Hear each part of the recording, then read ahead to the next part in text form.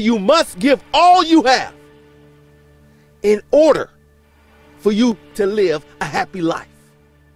Yes, we have those ups and downs, but in the end, your success, your happiness, your greatness comes from within. You are the only person that can encourage you to get back up. Look in the mirror right now and tell yourself, I will fight through this. I will make it, and I won't give up. Every day, you have another opportunity to be and do what you were meant to do on this earth. This decision you're making right now will determine your outcome of your tomorrow, because you are the only one that can fight this battle. I'm not saying the battle's going to be easy, but you just got to push through those hard times in order to make it to the good times.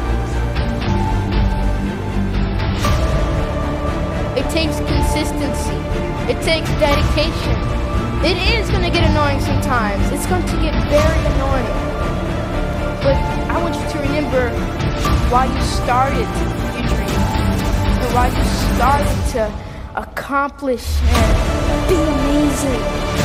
And I want you to let that drive you and push you for the rest of your life. You see, I will try 100 times to get up, and if I fail 100 times, if I fail and I give up, do you think that I'm ever going to get up? No. If I fail, I try again. Again and again. For as long as I try, there's always a chance of getting up. Most of you won't be successful because when you're studying and you get tired, you quit.